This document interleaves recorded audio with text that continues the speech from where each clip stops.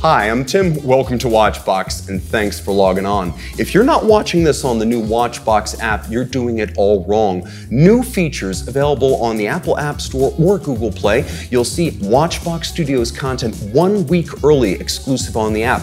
Plus, you can read editorial content from our own Jack Foster and your favorite third-party watch journals, magazines, and blogs. Also, shop our inventory, browse 3,000 pre-owned and vintage luxury watches while also storing your collection, including details of condition, box, and papers. Finally, stay in touch with me, my team, and our entire family of WatchBox client advisors around the world. I'm Tim, and I'll see you on the app.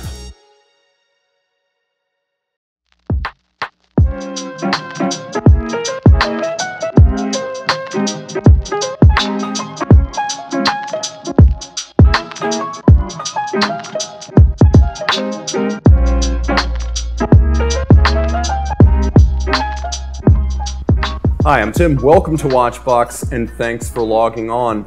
On my show Watches Tonight, I often receive wrist shots from enthusiasts who send in a his and hers, and I'm constantly wondering, what's that like behind the scenes? I have questions. Well, today I also have answers. This is a his and hers collectors episode, Tim and Kate Mancuso. Tim, welcome back. Kate, welcome aboard. Thanks, Tim. It's great to be here. Good to be back. Now, I've heard his side of the story behind the Rolex Yacht-Master. I need to know your side of this story, and please dish the details. Oh, sure. So there's two parts of the story. First is when we got the Rolex, and second is when the Rolex got its first injuries. When we were, I guess about a couple of years ago. Yeah. 8 years? Yeah, a couple of years, just a couple. Just a couple. So we were looking for a watch for Tim. And we had thought about all the different brands. He didn't want a Rolex. He thought a Rolex was too stuffy. He wanted something modern and new. I was trying to be cool. I know. So we looked at all the modern, new, cool brands and decided that they really weren't what we were looking for. So we ended up in San Francisco at Tourneau, and we saw this steel and gold Yacht-Master. And Tim tried it on, and I swear he had said the only watch he wouldn't want was a gold Rolex, but as soon as he put it on, he loved it. And at the time, we could buy it at the store, finance it, 0%, so we did. But I got declined when I ran my credit because I was in a cash business at the time, so I had no actual income history. But on the books. You were tutoring savants in SAT. I was. So I was an SAT tutor at the time. So I was making good money, and we could certainly afford it on a financing plan. But Tim had to qualify. Yeah, I was the credit, and Kate was the cash. Yeah, so it worked out well. It was a good teamwork, good team effort. So we did pay it off in a year. I used to put $20 a day every time I would tutor. I'd put it in my secret stash so that I could make the monthly payment. And after a year, it was ours. So we've had it ever since. But in Thailand. I know, in Thailand, that's when it's got its first injury. I don't think it had a scratch on it before that trip. But we were first in Saigon, Vietnam. And in Saigon, the streets are filled with motorcycles. So there's probably 1,000 motorcycles on a 5-block stretch. So he said, oh, I want to get a motorcycle and ride around the city. I said, absolutely not. We will die. So instead of dying in the streets of Saigon, we made a deal that we would get a motorcycle in Phuket, which is where we were going next. Phuket's like a beach town, empty streets, much safer, I thought. So before we get on this motorcycle, I asked him, have you ridden a motorcycle before? And he said, oh yeah, absolutely. I rode them all the time when I was a kid. So I said, well, I've never been That's on true. One. It's not a lie. I know. So I told him I've never been on a motorcycle. I don't know how to ride one. Are you sure that you can put me on the back? And he said, oh, absolutely. We're going to be fine. So we take off, and he must have gone 40 miles an hour down a straightaway. The first turn, wheels come out from underneath. He goes over the handlebars. I go over him. I didn't see it at the time, but his wrist must have gone straight on the pavement. We were wearing helmets, thank God. We whacked our heads. I ended up concussed, which we didn't know at the time. But we found out when she started throwing up violently. Yeah, well, we figured that out. We figured that out later on, but at the time he was more concerned with the Rolex. No, you first, Rolex second, but I was concerned. The Rolex was fine. Yeah, it was fine. No worse for wear, just a couple of scratches. But we pushed the bike back to the hotel at the time, cleaned ourselves up. He had scratches all over him. I had scratches all over me. And then he said, can we go back out? My pride was destroyed. Like I had to make up for this horrible. You had to get back on the horse. I know. Literally, the iron horse, literally. So I said, I forgive you. We'll get back on the motorcycle one time because I didn't want my last time on a motorcycle to be a fall. So we made about 20 miles. We did. And then We it had a started nice to dinner. downpour. Like 100% like crazy tropical downpour. So we drove home in the downpour. I got us back. Yeah, we parked the bike. We didn't get back on it the rest of the trip. And you didn't actually start throwing up till the fall, like 36 hours day, later. yeah. So that was this It was all experience. fine. We were fine. Wow, blood, vomit, crashes. This is. You should be a Rolex ambassador. This is a great start to a collector conversation. Yeah, right? Great. Yeah, so. But we love this watch. I mean, it's Yeah. been through. It's probably been through more than any other I watch didn't we have. properly illustrate last time how personal this watch is to me. Yeah. Like this watch has seen everything. It was also it's been the through first everything. one that I ever bought for It's you. yeah, so it was, and it's special, and it's very never going to go special. anywhere. It's my watch. Yeah, it's what started us on this journey, I'd Yeah. say. Thank you. Yeah. Now, your journey in watches, you said started in college. You had a very personal story behind. Yes.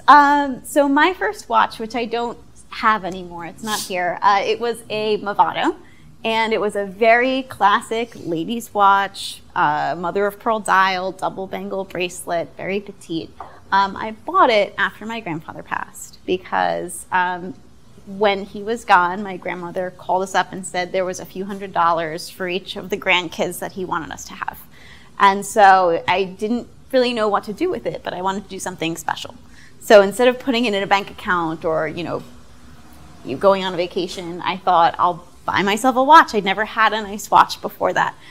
So I was actually at home in New York, upstate New York, and I went to the mall by myself. And I went to Macy's, and I went to the case where they had these watches on display, and I kept looking for something that sort of spoke to me, and this one watch jumped out, and I bought it.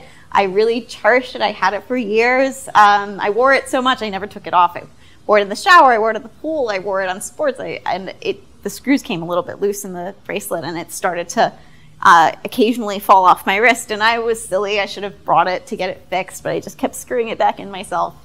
And we went to a concert and unfortunately, lost it in the crowds. But it was very special. I thought about replacing it, but it wouldn't be the same, so I just have the memory now. So now, it was the first, but it wouldn't be the last. No. I have to ask, was this watch the replacement? No, it was not. So my next watch was this one. Yeah, this would have been the replacement. Yeah, so this is Raymond Weil, and this is actually a very old watch, and it has a lot of history, and it's belonged to many Mancusos. Yes, this was from my side of the family. So it was initially my uncle's, who lived in San Francisco, and he passed away, unfortunately, in 2005. And my uncle that lives in Philadelphia inherited it, and then he never wore it, so he gave it to me when I was starting off on this big job. So I had a Burberry first, and then this was my second watch. I didn't bring this last time, but obviously a little dated, not quite my style. I think it's 34, 35 millimeters. Wasn't really me, but Kate looked at it and said it was great. So we took some links out, and then it became your watch. So it's been Kate's ever since. When do you feel like you became a watch collector? Because at some point, both of you crossed this threshold, and the proof is right here. Did you make that step together, or was he out in head as the corrupting influence? Well, it was definitely his fault. He got into watches before I screwed up. I was like, you should get into watches. It's a cheap, fun hobby. He said we could do this together. Yeah. So Tim got into watches, I'd say really in the beginning of COVID. I'd say right before, like 2019, so like about 4 years ago. And he started, watching all the videos. He started watching you on videos. He started doing a lot of research and learning about brands. And I think a lot of women can probably relate to this, because if you love someone and they start to love something, you can either let them do it all by themselves or you can join in. And I thought, if this is going to be a hobby, this is going to be something that he loves, I'd like to love it too. So I put in the effort and I did the research, and I would watch the videos with him, and we'd talk about watches and talk about brands and history. And so you kind of led me into this hobby. Yeah, but then you went your way, man. Yes. So I would say Tim was a collector first, and I followed right on his heels. I think I became a collector probably maybe this first watch, this Rolex. This one. This is when I felt like I was really part of the part of the club. Your Datejust 41. Yes, Datejust 41. So this is 41 millimeters, which is a lot bigger than I think a lot of women would wear a watch. All of my watches are technically men's watches. So the Mega Cool is 42.8 millimeters. I love that on my wrist. It goes in my shirt, in case you were wondering. But it is all about the fit of the watch. It's all about how it feels on your wrist, the lugs, and the sizing of the strap. So for example, this is a big watch that I love it. It might not be for everybody, but I had to change the strap because the original strap it came with was too long. And so I would wear it and it would sit back on my wrist a little bit, not in the center. And Claudio, who we love, hi Claudio. What up, Claudio? Claudio hooked me up with a short strap, which I guess Moser makes 2 different sizes of straps. I didn't realize that at the time, but he said, we can fix that for you. Because they never imagined someone with a petite wrist would want to wear a nearly 43 millimeter sports watch. I guess not, but they had the strap for it anyway, so I guess maybe they were thinking for a man with a smaller wrist, but for me, once they switched the strap, it now sits right in the center of my wrist. I can't even feel it when I'm wearing it, and I love it because I always make a friend when I'm wearing that watch. Somebody always asks, what is that? Where did you get it? Why are you wearing it? Tell me about it. The dial draws you in. There's so much about watches that is about relationships and connections and making new friends. And you know the folks behind the brand. It also helps. Oh, yeah. It does help. Yeah. It does help. Edouard, Claudio, they're really great guys. We went to Switzerland. We saw the factory. We went to the museum. We learned all about the history. We love Moser. Moser's, I think, I wouldn't even say the future of watchmaking. I think they're the present of watchmaking. That's a great way to phrase it. And I think it's interesting because you mentioned to me earlier that your strap watches you share, your bracelet watches you don't constantly resize. But was this like a joint acquisition? Like, how did this happen? So I got a call from our AD, lovely Natalie. Natalie's great. And we were looking for another watch for Kate that was fun. I knew the Mega Cool was obviously tough to get, but it had come in. And I said, absolutely. I said, this is a watch we can share. And then I was hopeful. Kate loved it. Kate tried it on. I was a little worried, 42.8. And it obviously fit her. She loved it. And the plan was that we would share it. But when she got that baby strap, it no longer fits my wrist. I know. So I'm sorry. I stole it from you. Too. So we share this one and this one and this one, all the others. But that one is now just Kate's. We did share it at first. Yeah, we did share it at first. I wore it like 3 times. So maybe the irony then is that the biggest watch on the table that's not a pocket watch is yours exclusively. Yes, now it is. 100%. It absolutely is. So I guess then, Tim, this is probably more your this is more mine, absolutely. But the 40 mil stealing it. We'll get into the blue dial thing with Kate, but anything with a blue dial, she's going to take. But yeah, that's my watch. It's true. It's 100% true. So I got that just recently because it just came out. That's Moser's new 40 millimeter. They went down, and it's spectacular. We were really lucky. We got to see it in February when we were out there, but we had to be quiet because it wasn't released yet, so no phones. Phones went away, and I absolutely loved it. It's the Arctic blue, and I love the indices. I love the dial. I love the rubber. I really do. I'm a rubber strap guy. I don't know what's been changing, but I'm really loving the straps lately. So I absolutely love that watch, and I think it just speaks for itself. I think it's amazing. Okay, so what interests me is that your phones are full of your adventures. Gorillas in the Congo, mountain climbing, sled dogs. There was one risk that you took solo recently, and this happened between the last show we shot and this one. You got to tell me where this watch has been, Tim. Obviously, that watch has been a lot of places other than that. It was in the Congo. It was on my wrist with the gorillas and things. But I literally, right after I left you, I went to Watches and Wonders pretty quickly. And when I was at Watches and Wonders, I got a phone call from a guy in the mountain climbing community that most people would know if they're into it. His name's Nims Persia. And he said, listen, I have an expedition leaving in a couple of days that I think you'd be great on. And it was a really elite team. Jay Morton was the guy that was my partner, and we did some amazing stuff. But the plan was to summit some peaks and then to summit Everest. And I went there, literally, I flew home from Watches and Wonders. I bought gear online. I had some gear. You packed all your everything, duffel bags. And then 18 hours later, I was on a plane to Nepal. And then, well, with stops along the way. But I did the trek to Everest, base camp in it, and then the plan was to climb Everest. But unfortunately, the day before I hit base camp, the guys that were laying the lines died in an avalanche in the Khumbu. So there were 3 Sherpas that passed away. So I would have to have stayed for literally a month more, which was not going to happen. So I got to summit some other peaks in the Himalayas, which are really great. But that was on my wrist for 35 days in the Himalayas. It's been up 3, You kept sending 4 me peaks pictures now. of your Omega. But the with crazy thing for different Omega Himalayan is, backgrounds. look at it. It doesn't look like it. And I've sent you the pictures when I was there. Yeah. So I was texting you when I was there, and it never failed on me. We're talking 25 degrees below zero. Everything in the tent froze. I never took it off. Right? You couldn't take it off. But it was great. And we're talking temperatures negative 20, Negative 25, 30. yeah. So we hit a blizzard at high camp when we were climbing Lhotse, or Le Boucher. So we're at like 20,000 feet. And the blizzard came in, and then, a foot and a half of snow, but the snow was ice by the next morning because it was so cold. And that was working fine. So like, I'm thinking 20 below Fahrenheit, something like that, 15 below. Yeah, you did this right. When I was in college, we had a night that was negative 30 back in the early 2000s, and I think it was like negative 75 on top of Mount Washington. And I realized that when it's that cold, you don't want to wear a bracelet. No. I wore that on Mount Washington. Yes, We did you Mount did. Washington together. I drug her on another crazy adventure in February or March. We did Mount Washington. That's the worst time to do Mount Wait, Washington. it was know, only it was. like negative 15, so it was balmy. Oh, it was balmy. Just a little Yeah. cold. You had a wonderful story about sled dog, and we're going to want to revisit that. But this is a watch that was hijacked, from what I It understand. was stolen. It was not hijacked. We It was were stolen. supposed- all It right. was stolen off my wrist. It never actually hit my wrist. We were supposed to share this watch. No, we weren't. Yes, we. That is not true. The plan was we were going to share the watch, and our good friend Natalie at Govberg told Tim that she had this invited us to come look at it, see if we liked it, and we thought that we were going to put the links in, take the links out, kind of swap back and forth. No, this is not true. She's making it true after the fact. I was searching. I've never had a Daytona. I was looking for a Daytona. I wanted rose gold, and I was waiting literally over a year, like everybody knows. So I'm waiting.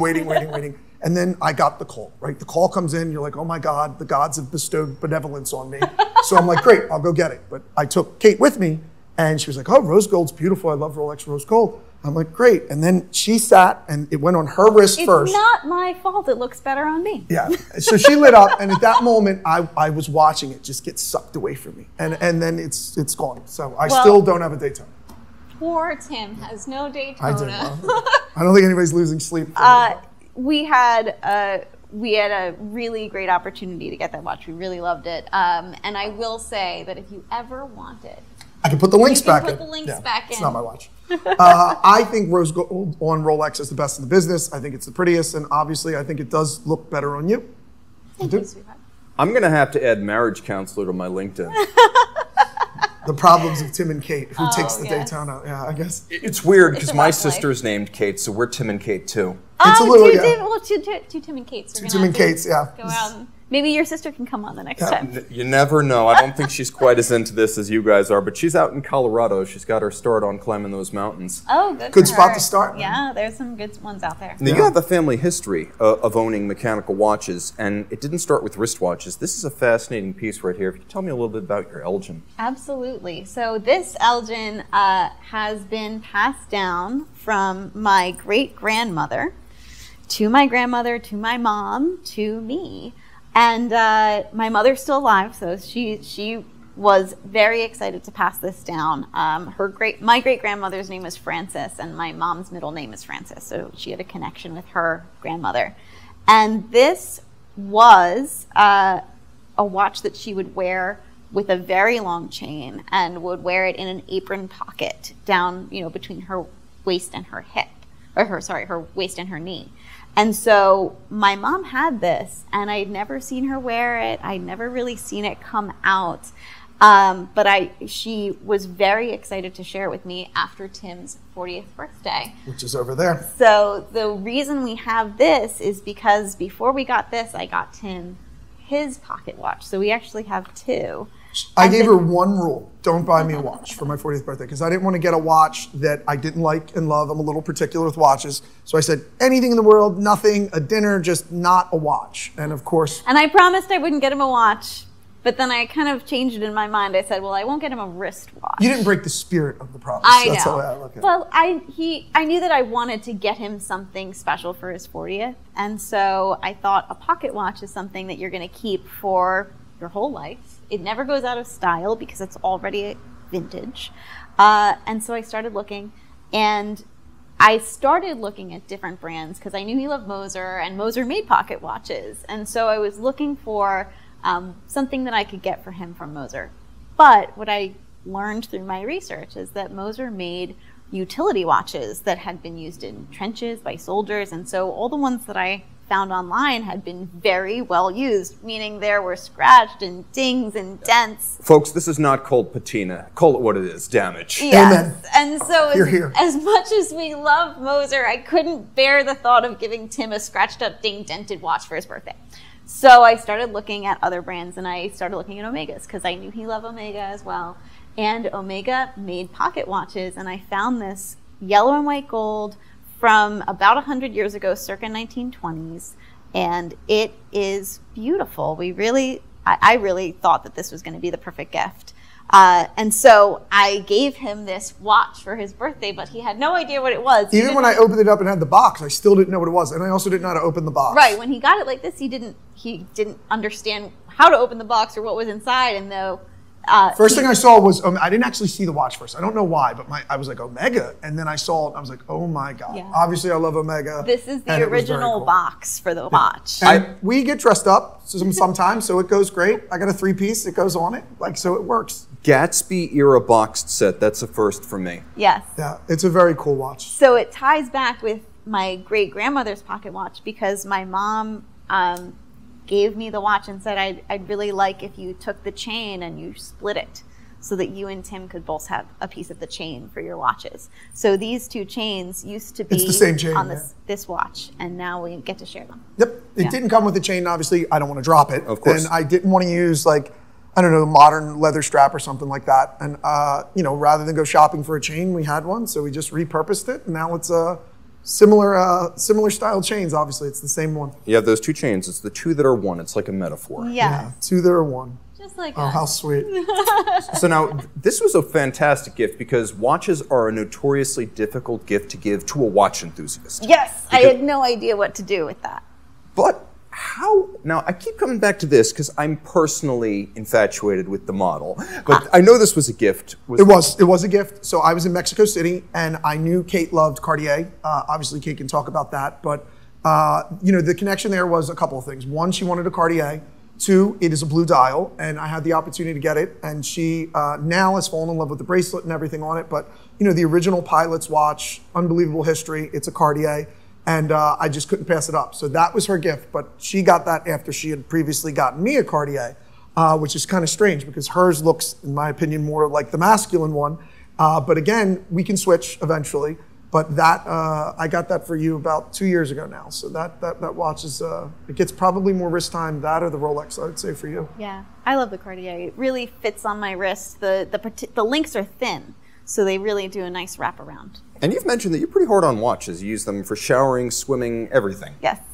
So that makes a lot of sense. And Yeah. I'm particularly surprised that your original Movado made it through all that. You know what? I didn't appreciate it Lasted enough. longer than I wanted it to. I know. Tim didn't love the Movado. It was very sentimental to me. But yeah, if I'm gonna wear a watch, it's gonna have to go through. It's gonna have to go through life because I'm not the kind of person, other than the pocket watches, which we keep very carefully. But I'm not the kind of person to put something on a shelf or in a box and put it away and not use it. But yeah, all the watches get worn, man. And obviously, a lot of these have some sports functions, especially anything on the rubber and things like that. But, it's amazing. The more you do with them, they hold up really well. It's surprising what you can get, your watches to accomplish and get to go through. So, I'm a big advocate for wearing them all over the place. Give them a chance. Yeah. See what they can do. You had another fun, I don't know if I want to call this a fun adventure, but you had another adventure while you were wearing your Rolex Yacht-Master, Yes. and I think this was when you still had your Movado, but you guys went sled dogging, and the original idea No, was... she wore this. She Oh wore my this. gosh. She wore Oh this. my gosh. She wore this ridiculous, Yep. this amazingly. Svalbard, So she wore that in negative 30 Svalbard. So we were degrees. like the northernmost piece of land. Talk about not in the wanting a world. bracelet. Yeah. That's how I learned. So we were a sled dog team. I mushed the dogs, which I have no idea. I'm from New Jersey. I don't know how to mush sled dogs. And Kate was on the sled. You were also a rope anchor.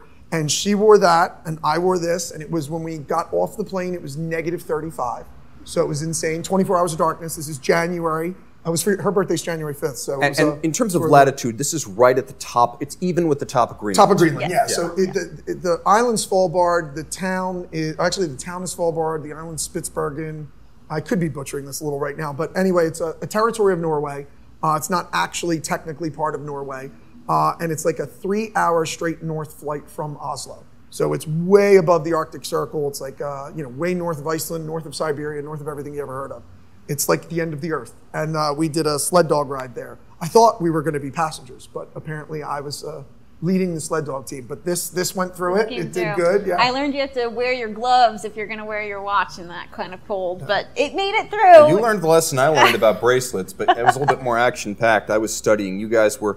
Well, it sounds like your guide really cared. Yeah, totally. Yeah, he was really involved. He wanted you to have an adventure. That's well. He kept telling me. I was like, "Who's leading the other team?" And he was like, "You are." Ha! And I was like, "Ha!" The joke's getting old. Like, who's leading the other team? He was like, "You are."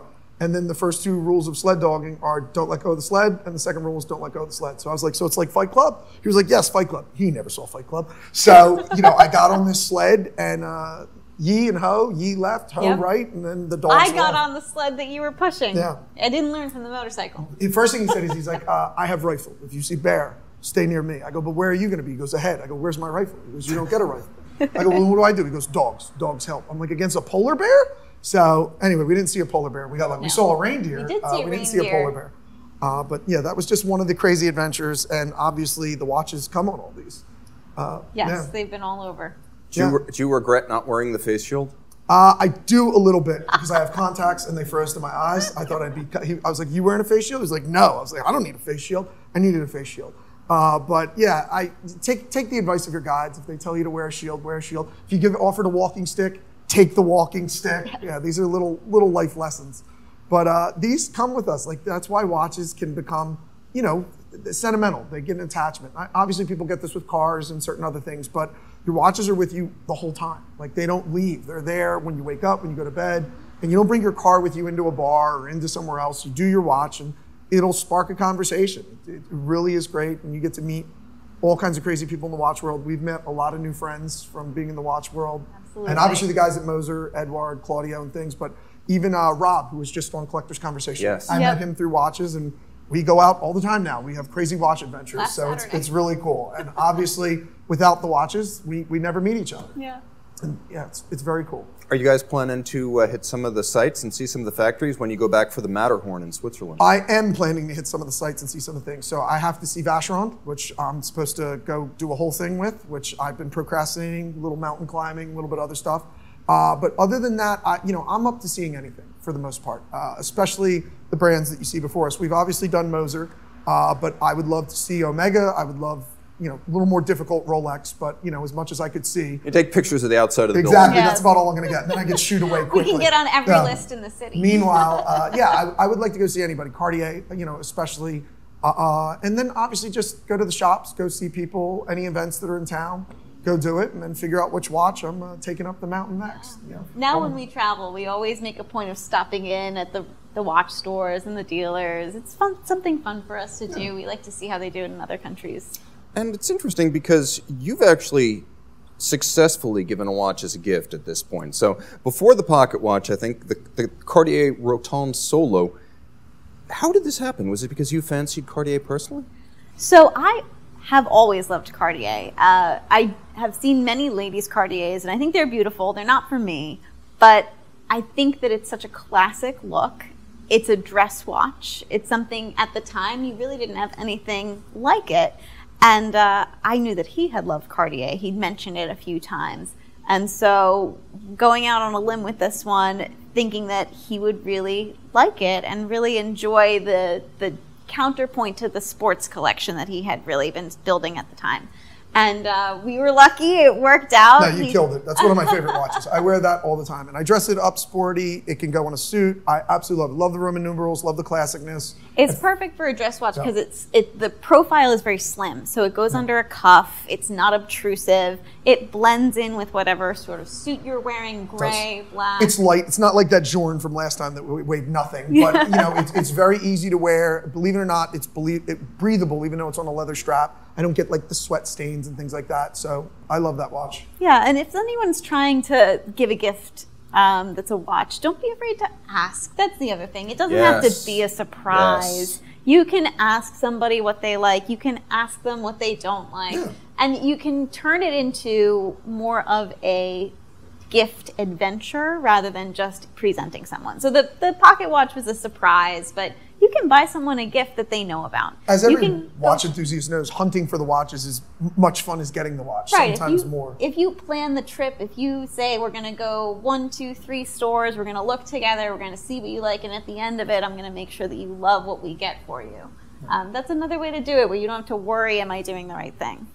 Another reason I love this watch, which is different than everything else, is it's my only leather strap watch. I don't roll, other than the Longa. I don't really have any leather strap watches, especially like this one.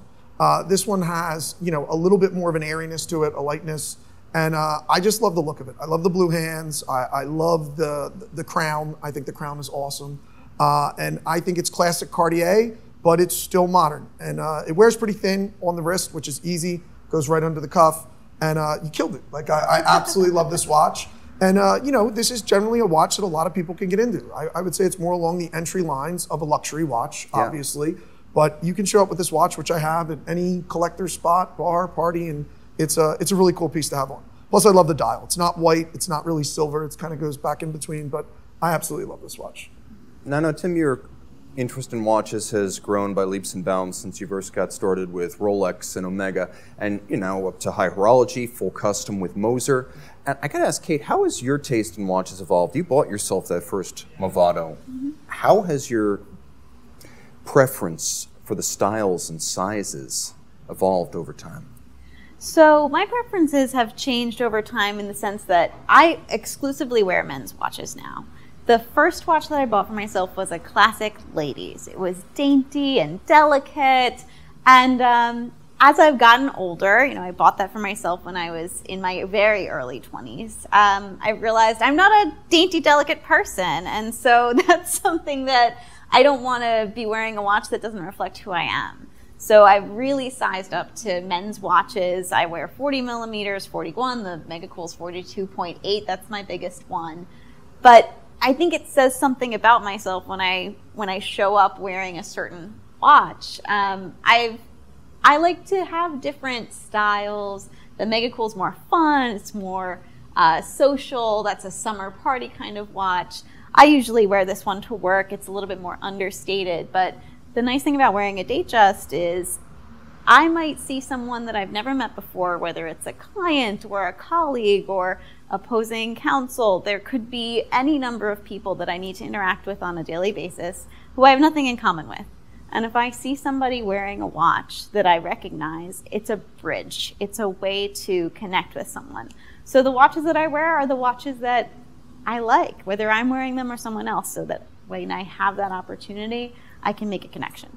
It's very cool. Now, normally I ask people about grail watches, but I don't know. If for comedy within the marriage, it's going to have to be an agreement. What's your next joint purchase going to be? So she doesn't, I don't know how on she is. If I can get it, all I want is the bubbles. I know people are tearing it apart, the Rolex bubbles. I'm in love with it. I think it's great. The celebration dial. The celebration Yes. dial. It is anti-Rolex with still being amazing. I think that watch is fun. I have a friend, Andrew, who's telling me it's the worst watch in the world. He doesn't know what he's talking about. I think it's great. I know it sparks emotion with certain Rolex purists. Good, that's what it's there for. I want bubbles. I am bubbled out. I'll fight you for it. 41. But other than that, I don't know. Obviously, like I said before, anything what Moser's doing, I'm always into what they're doing. But as far as new watches, I like to see where brands go and evolve. I like everything from a piece that's, you know, really mass produced that you can get a little easier, something like a entry-level Rolex or a Cartier or something like that. And then obviously we like the high horology pieces.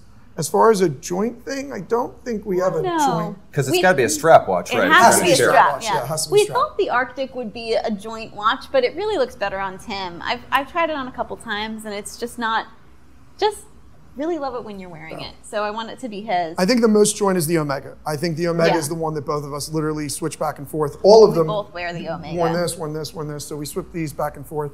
I also think that, you know, there's a couple of brands that we've never shared. Longa, ALS would be something really cool. We've never shared a Vacheron. VC would be very cool. Yeah, we could try one A of those, Vacheron would be something to be very cool to be shared. I got a new Panda, which is great, but that is on, you know, the bracelet. It's not exactly hers. No. But, you know, other than that, I don't know. What are you thinking? Yeah, Kate, selfishly now. Just forget what do sharing. I want? We'll watch you get What's the Grail watch, you know? Oh man, I think I feel like I need something with some gemstones in it because Tim's got gems in his collection Which now. I normally never thought I would ever have. Black know, diamonds. Yeah, the black diamonds, I know. yeah. He's got So some black that's it. diamonds. So I think I've looked at a few Rolexes with the diamonds in them, and I think that might be in my future. All right, Rolex Yeah. with ice. I Yeah, know, Rolex that's with my ice. plan. I You know. guys have certainly had enough ice. Yeah, well, these are things that like we've evolved, right? Like we used to talk about gemstone watches and make fun of them. I know, we did. I know. But now, then when you see them and there's such a difference between looking at something on a photo or thinking about it and making a judgment about it until you put it on your wrist and you see how it feels. and you're gonna grow, right? Like you're gonna change what you like. You'll come back. Like there's certain classics that will never go away. I'll never ever not like this watch. This watch will be with me forever and ever. I don't ever see this Omega going out of style. I don't really see a lot of these going out of style, but like this is not appropriate for every setting. Like I tell Kate, if you're going into the courtroom and it's a new case, don't wear your Mega Don't wear the Mega Don't be Cool. like, hello, Your Honor. Like, don't wear the Mega Cool. God bless Moser, but not a Mega Cool in the first day of the courtroom. But you know, some of the other watches are definitely a little bit more easy to wear, like the Cartiers, for instance, and things like that. So watches serve different purposes. There's fun watches, there's party watches, there's your business watch, your office watch. So I don't know. I'm leaning more towards the daily wear, as boring as that sounds. This is my new favorite one. I wear it literally almost every day, especially since it's summertime. But with the rubber strap, it's just easy to go, man. It's just easy to put it on, easy to go. I think we've come around more to the daily wearing world Yeah. because I can see that. there's a lot that you can explore. There's a lot that you can try, and like we said, we really love to wear our watches. So you don't want to get something that you're afraid to take out of the box. There's no triple bridge tourbillons on the table here. No, there are no No, triple no. bridge tourbillons on the table. The most delicate ones, obviously, are not getting the most wear, but they have safety chains, so they can't even hit the floor. I was very clear that the chain had to be long enough, so if I drop it, it doesn't hit the floor. But no, these are watches that get worn, and we wanted to showcase that because that's who we are. Obviously, we have some very special pieces, but a lot of those aren't daily wearers. You know, you're not my red Moser, the tourbillon. That's not getting the wrist time that any of these other watches are. It's still an amazing watch. I love that watch. Maybe the prettiest dial out of all the watches we have, but it's not going to be on the wrist the way the Mega Cool is. So, you know, there's just something to that. And I like the clean look. You know, a tourbillon's great, but there's something about a clean dial that's just nice. So I think watches, like I said, to nauseam, they should be worn. Like you should put them on and take them for spins. Tim, Kate, thank you so much. This has been an absolute blast. And thanks to you for joining us. His, hers, and mine. Time out, Tim out. Thanks for logging on.